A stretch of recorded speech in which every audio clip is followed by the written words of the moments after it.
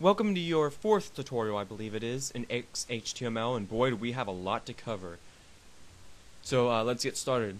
So there's one more thing with links I wanted to teach you that we didn't quite have enough time to go through, and that were email links. So let's create an anchor tag, as we already know how to do that. And within the tag, let's type in whatever we want to have appear on the page. So I'll just use the word email. And then for the first attribute in the anchor tag, type in href equals, then the quotations.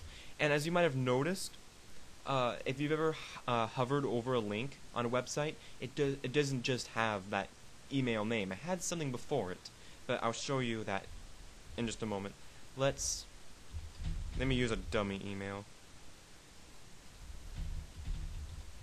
No, I'm not good at making up names. There's something that's supposed to go in front of this, and you'll see why in a moment. If we just have the email name, let's see what happens. Oh, well, would you look at that?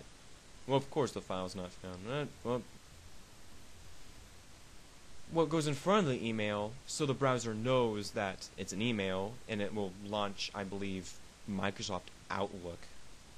Oh, I don't know. Is mail to : this must be in front of the email.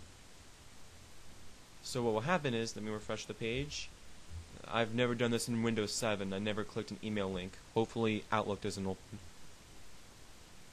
Oh, cool. I get the option of keeping it from opening. Awesome.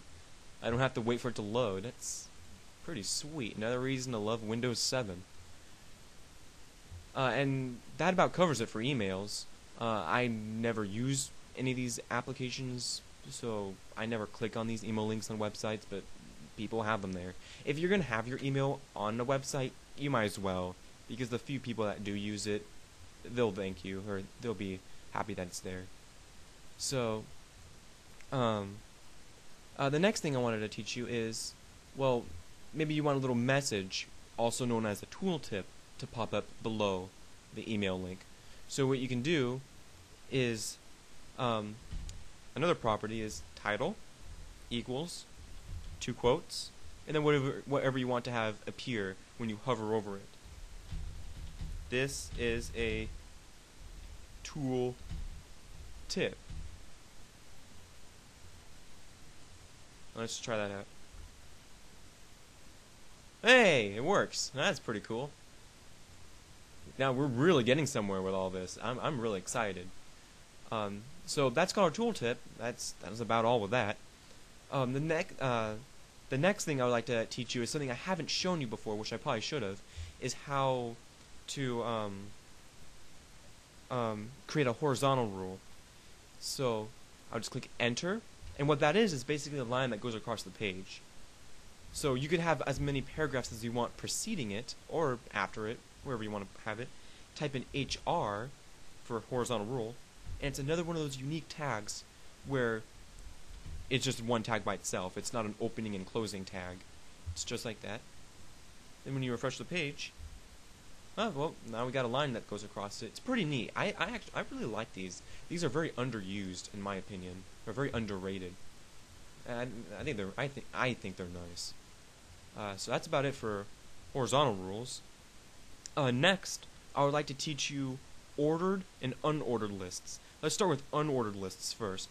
Unordered lists are also known as bulleted lists. So UL stands for unordered list, /UL, and between this will be your information. Now I'm going to click tab for programming's sake, so you can read it easier. And then we're going to add in the list elements. And this is the information that goes within your unordered list. So I'll just type in the number 1, and then I'll copy this and then paste on the next line, type in 2, save, and then refresh the page, and now we have 2 bullet points. That's why it's also known as a bulleted list. You can also change the style, so I'll do that now. You type in style equals quote quote, list style dash type colon, and what shall we use? I'll use a square. Well, that's not how you spell square. Is that how you spell square? I'm a computer scientist and I don't know how to spell square. Whoops. I guess not. Oh, I knew that was funky. It's a Q. There we go. And there we go. Now it's a square. And then others you could use would include disk. That's what disk does. Well, that's pretty much your standard one. But that's enough of that. Another type of list you can use are called ordered lists, or in other words, numbered lists, and you'll see why. So I'll change this to O, and I'm gonna copy this, or I'll cut it, because I want to use it again in a moment. So Control X, and then I'll click Save, and then there should be numbers. And yep, there's your number. Oh well, it doesn't really look too nice now since we have a number next to number, but it's pretty clear. So I'm going to Control paste this again, and again you can use different list style types like upper Roman, so that should be Roman numerals. Yep. And you guessed it, lower Roman for the lower Roman numerals. And you can also nest. It's called nesting when you use the same tags within themselves.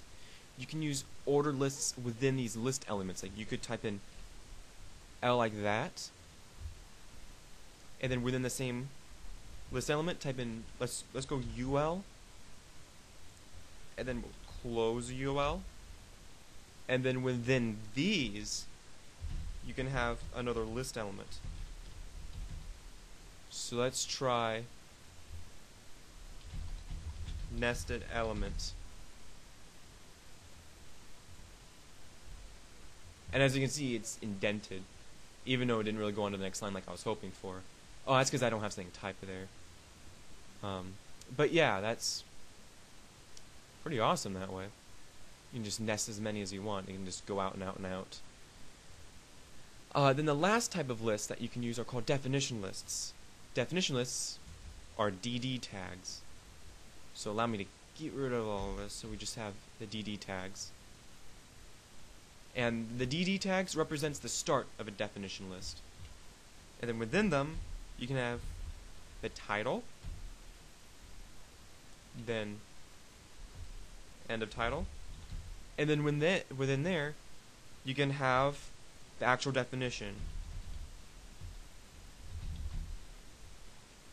So you can type in, I'll just type in def1, 1, refresh the page, and there's your first definition. Again, excuse me, 1 goes there.